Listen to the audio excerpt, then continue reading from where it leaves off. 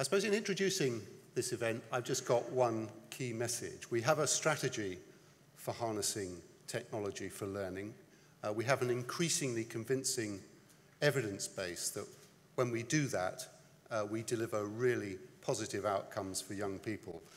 But there's absolutely nothing more important to that strategy than what we're talking about today. It is the foundation on which everything else has to be built.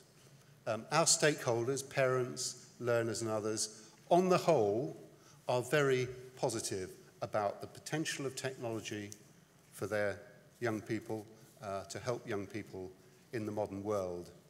But that confidence is built on our ability, our shared responsibility for managing the risks and enabling those young people to realise the benefits. When we started our e-safety work, I used to hear things back to me all the time like, e-safety, oh yes, we've bought such and such a bit of software, so we've dealt with e-safety.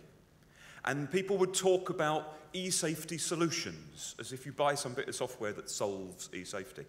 And there was that sense that that's what e-safety was all about. It was all about making sure that whatever anyone did at home, they didn't see any pornographic images while they were in our school, so it's not our fault. That was common currency a few years ago, wasn't it? That sort of perspective. And I think the lead from Becta and other things have really helped turn that round.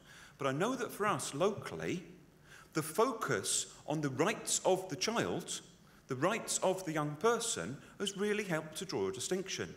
Because a typical school's acceptable user policy, many that I've seen, are as much about protecting the computer from the child as they are about protecting the child while they're on the computer. Now, yes, of course, you need to protect your computers from viruses and protect your bandwidth and all this sort of stuff, but that is just about as sensible as tying together the Green Cross Code with something about highway maintenance. You've got to keep yourself updated. Every week, it seems, there's something new, isn't there? There's a new technology, there's a new app, if you like, for an iPhone. It's keeping yourself updated and making sure that you're moving ahead with that all the time. And if you do have procedures in place, revise them regularly.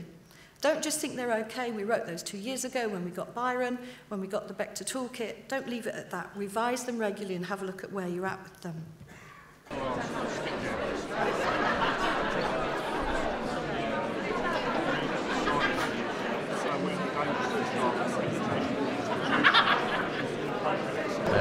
But I think the biggest challenge is actually getting parents there to start with, because I'm sure we all encounter, well, it doesn't really apply to me. But then you go around, and actually, in one of the stands today, CEOP were there, and they've got this badge, and the challenge I throw out to people is that now you're going to be an ambassador for internet safety and go out there and spread the word. And I thought, well, I can get a load of these badges so I can deputise everybody, and it's got the abuse button on. I thought, what a brilliant idea. I just think at the moment, what we're finding in the schools that we're working in is that Facebook is the big thing. And that, I feel, is because the adults understand it. And when you listen to the young people that spoke, it's not about Facebook, it's about everything else.